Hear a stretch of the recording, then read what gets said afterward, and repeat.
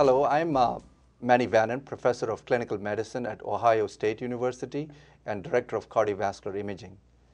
With me today is Dr. Shahabuddin Rahimutullah, who is Distinguished Professor at University of Southern California, Griffith Professor of Cardiology, and Professor of Medicine. And we are going to be talking about myocardial viability.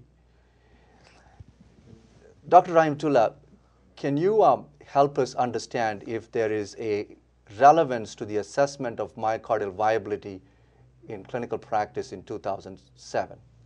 Yes, Manny, it is very important. And the reason for that is very simple.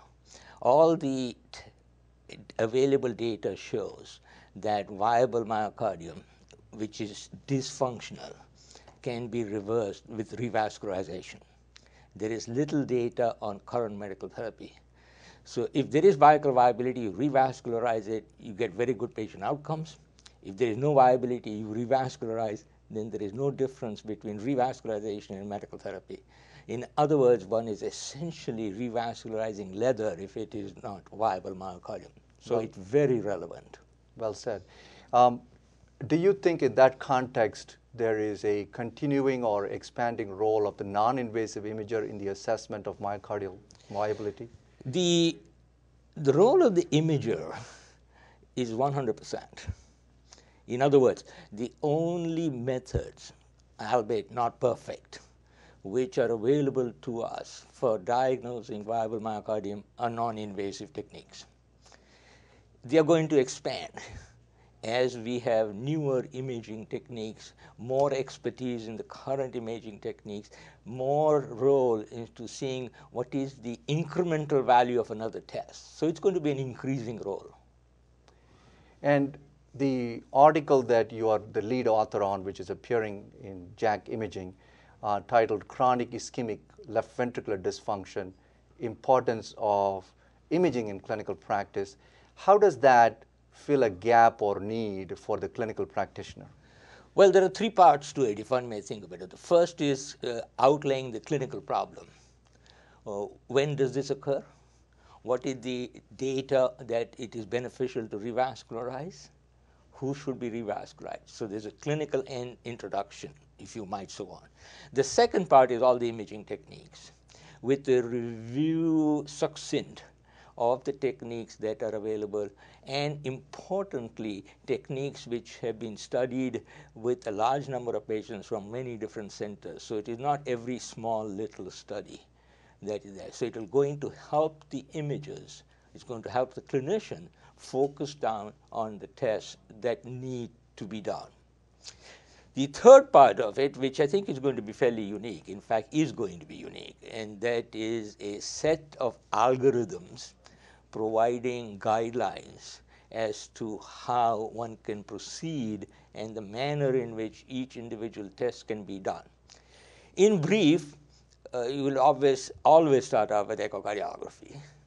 Then the second level that is available is, of course, SPECT imaging. Then we have positron emission tomography, and then finally we now have CMR.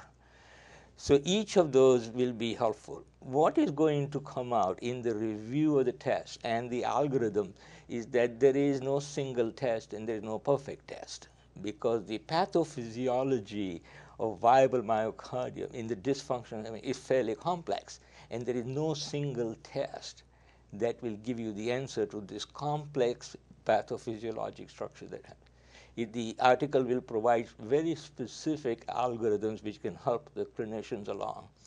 And also another unique feature is going to be that there is going to be a separate algorithm for somebody who is not at a big medical center and who may have a limited number of tests available to them, either in terms of limitations of finance, the patients don't have insurance, or in fact limited resources of the actual tests being available to them.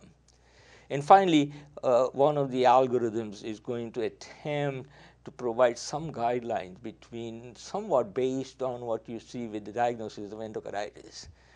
2 major and 1 minor will tell you that it is not going to recover, or 2 minor and 1 major. This is the first such attempt which will lay out from the beginning, when you've done these tests, what are the probability of improving function or not improving function. Thank you. I'm pretty sure it is a comprehensive piece on the subject, and thank you for making the effort and leading the effort.